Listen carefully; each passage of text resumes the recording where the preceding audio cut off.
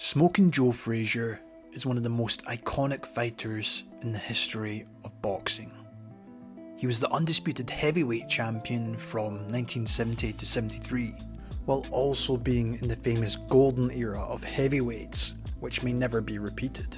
But arguably, it was his rivalry and shared trilogy with the greatest, Muhammad Ali, in their iconic fights, including the fight of the century and the Thriller in Manila, which will put Frazier down as an all-time great. Despite Frazier's brilliant performance and iconic win in the first encounter with Ali, he has never received the same acclamation and popularity compared to his rival. However, in today's video, I want to focus on and break down Smokin Joe's style of fighting and examine the techniques to show you why he was one of the greatest heavyweights of all time, but also why we should truly appreciate what he brought to the sport of boxing. So on that note, let's get right into it. First up, let's look at Frazier's background and amateur career. Throughout the majority of his whole childhood in the 1940s and 50s, Joe worked as a farm boy in South Carolina with his family, which no doubt helped build up so much of his natural strength. On Friday nights when he was with his family, they would take breaks from their farm duties and would set up to watch boxing, tuning in to watch the likes of Sugar Ray Robinson and Rocky Marciano. One night watching boxing, Joe Frazier's uncle, Israel, noticed his stocky build, saying, "That boy there, that boy is going to be another Joe Louis." These words stuck with Joe as a dream to become a great boxer like Louis became clear. Frazier then would start to practice with homemade punching bags made from corn cobs, moss and bricks. At the age of 15 though, Frazier would then leave home and eventually settle in the city of brotherly love, Philadelphia, which would eventually adopt Joe as one of their own. He would first have to get a job in a slaughterhouse and would actually practice his jab on slabs of hanging meat, which ended up being an inspiration behind the famous scene in Rocky 1. But eventually, he would find the local police athletic league gym, where his amateur story would begin. As an amateur, Smokin Joe beat all newcomers and won the Golden Gloves 3 years in a row. In 1964, he lost to Buster Matus in the US heavyweight Olympic trials controversially, but the stars were aligned for Joe as Matus got injured and was instead called up to the Tokyo Olympics in 1964. It was here he crushed opponents with his famous left hook and even fractured his thumb in the semi-finals, and had to hide his injury so he could fight in the final against Hans Huber. He would win in that final and finish his amateur career with a record of 38-2. And from watching the footage, you can tell his style very much resembled what he was to become. But this leads me on to how Joe would fight throughout his professional career. Frazier's boxing style. First up, let's touch on Frazier's style of fighting.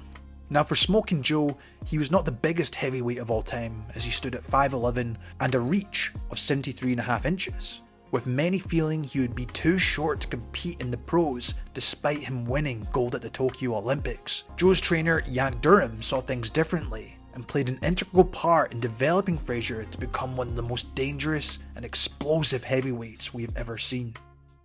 Under Durham's tutelage, he took advantage of Frazier's flaws and instead looked for a way to use his natural strengths and genetics to create a pressure swarmer style, learning how to close off the ring before getting to work on the inside, looking to tire opponents with big body shots, all with the intention of setting up his devastating signature left hook up top, which Joe threw so well.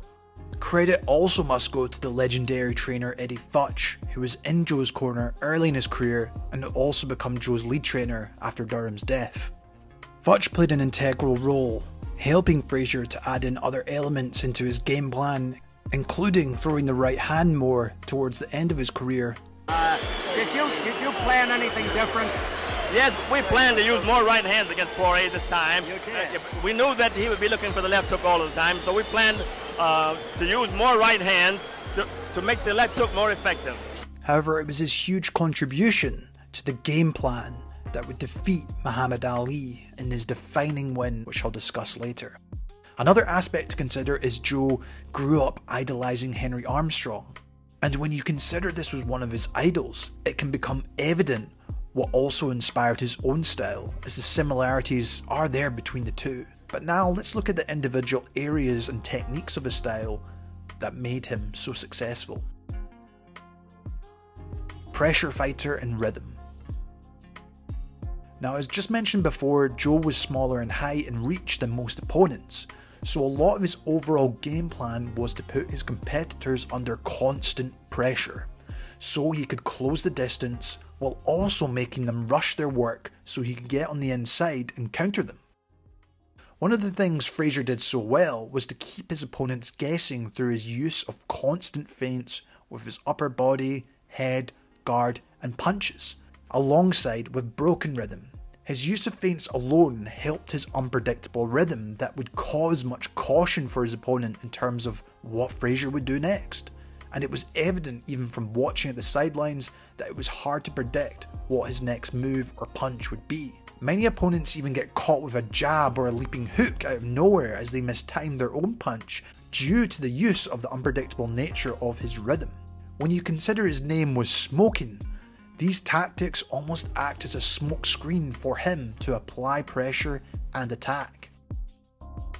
Another aspect that helped him with his forward movement and pressure was his footwork. One way was just using a quick pivot with his front foot to continue his attack, while also creeping into range slowly with his front foot. But interestingly, he would actually use a lot of reverse footwork at times, moving his back foot first before moving in with his front foot, mainly with the aim to help him close the distance to get on the inside and to put weight on his front foot so he could then throw that left hook with power. Now, this isn't something I recommend anyone to try, as you can quite often lose balance or get timed with a punch and get badly hurt.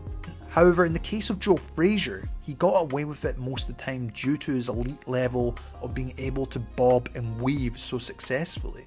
And as much as he would lose balance at times in fights, as he brought his feet together, he also did have tremendous balance when you consider he was changing levels with his upper body while moving forward, which leads me on to what he arguably did best.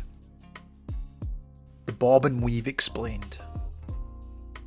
Now, sometimes I see people refer to Frazier as having a bob and weave style, but I see this as an element of his overall swarmer style to get him into a position to attack or get in the inside.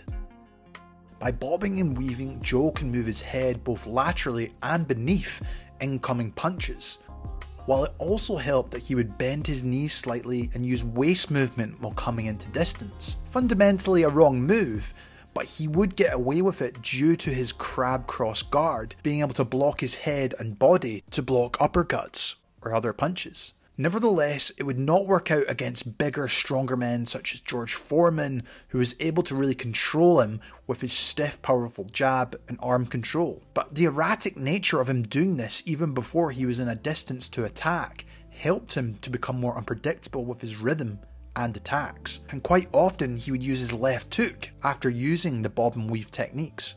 Interestingly, trainer Eddie Futch explained why he trained Joe to use this. He said, "I taught Joe to bob and weave so he wasn't in rhythm. You see the speed bag? As long as it is coming straight back, you can close your eyes all night long and hit it. But if it wobbles a little bit, then you have to hesitate to find where it's coming from. I wanted Joe's head to do that." In the first fight against Muhammad Ali, this was the perfect solution against an outboxer like him, as he would like to use his jab and quick counters and combinations. As Eddie Futch explained, all the bobbing and weaving dropped Joe lower and made an even smaller target, so that meant Ali, the 6'3" fighter, dropping his right hand down to throw the uppercut. It would leave his right side exposed for the length of time that it would take Joe to land that devastating left hook. If you watch the fight of the century or any of the other fights, you will see Joe expertly time Ali many times throughout the fights doing this, as it forced Ali to aim lower to hit the target, making him susceptible to being hit up top. And of course, Frazier was able to land one of the most famous left hooks we've ever seen.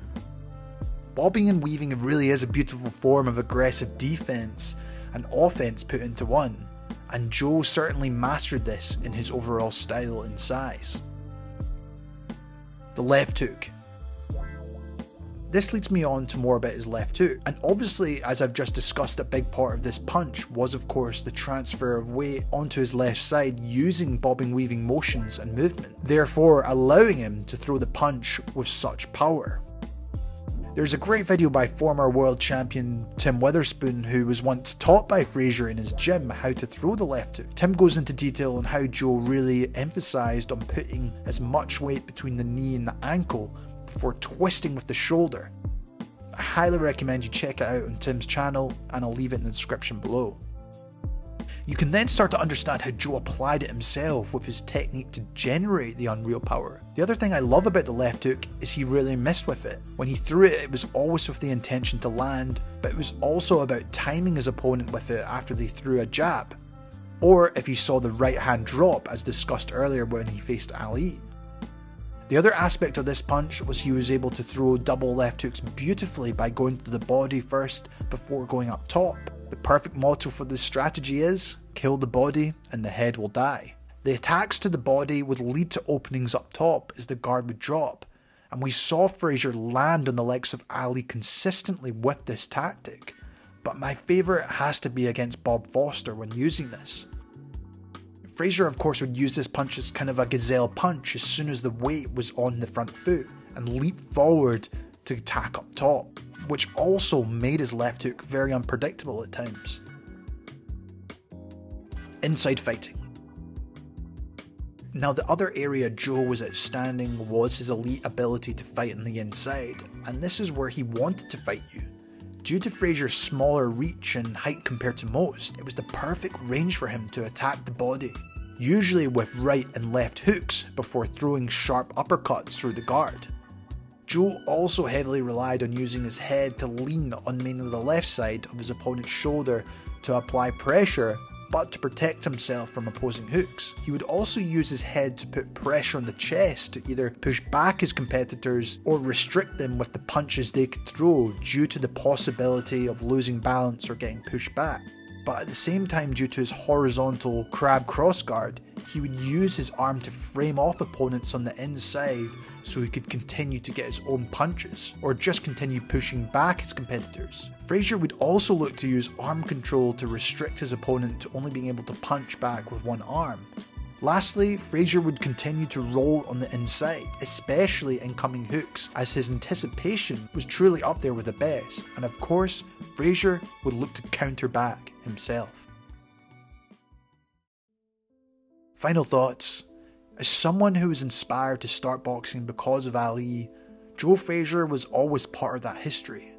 But as I've gotten older and studied more about the sweet science and the history of boxing, you can't help but truly appreciate Joe Frazier's unique aggressive swarmer style, which is something you don't often see today. His use of constant feinting, unpredictable rhythm, aggressive bob and weave defense tactics, and of course his deadly left hooks, makes you truly appreciate all his achievements.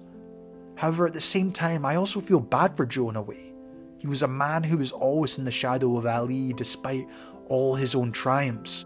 He beat the greatest convincingly, being so technically sound while being so fierce at the same time. Watching Joe Frazier is watching poetry in motion to me, and that is why he will go down as one of the greatest heavyweights of all time. I'd love to hear your thoughts in the comments below on Joe Frazier. Is there a specific part of his style you liked, or what was your favourite fight you like to go back and watch? I'd love to know. This has been Jamie from Boxing Life. Thank you so much for watching. I'll leave you with this final clip of Joe. I'll see you in the next one. Joe, the whole world used to stop when you used to fight Ali, and also when Foreman was involved in those amazing fights in the early 70s. How proud are you to have been involved now in what were those amazing moments when literally the world stopped to watch two guys slugging each other out? Yeah. I would say, John, it was a lot of excitement at that time.